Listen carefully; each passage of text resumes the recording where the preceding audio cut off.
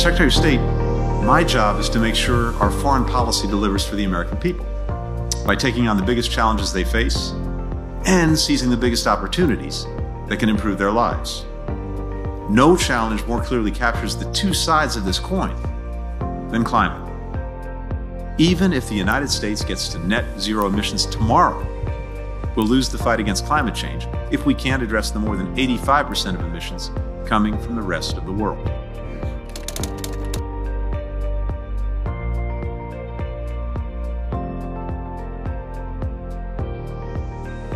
America finds strength in the fact that we're able to acknowledge our imperfections transparently and to grapple with them openly.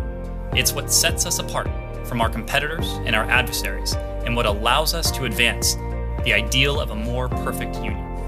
Just as we defend human rights and hold human rights abusers accountable around the world, we will continue to strive to address racial injustice and inequities in our country, affirming throughout that Black lives truly do matter.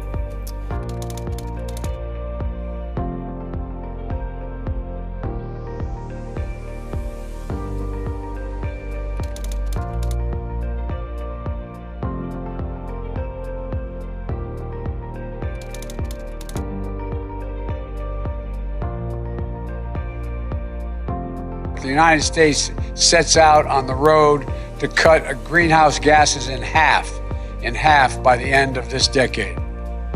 That's where we're headed as a nation. And that's what we can do if we take action to build an economy that's not only more prosperous, but healthier, fair, and cleaner for the entire planet.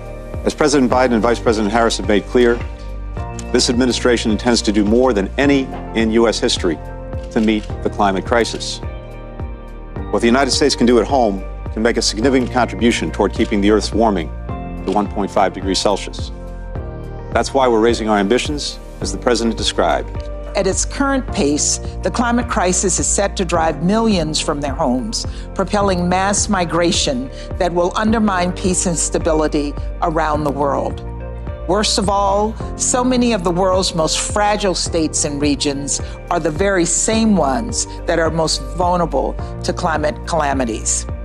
The good news is we can build resilience. We can stave off security threats and even generate economic opportunity if we work together and deploy every possible resource toward this effort. No one is being asked for a sacrifice.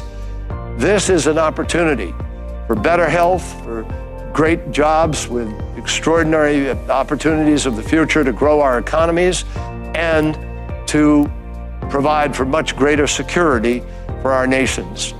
The roundtables contributed significantly to this sense of urgency. And it is a sense of urgency that really mandates that we raise our ambition as we head to Glasgow.